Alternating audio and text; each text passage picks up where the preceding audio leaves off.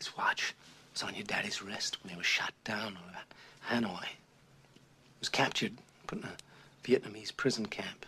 He knew that if the gooks ever saw the watch, it'd be confiscated, taken away.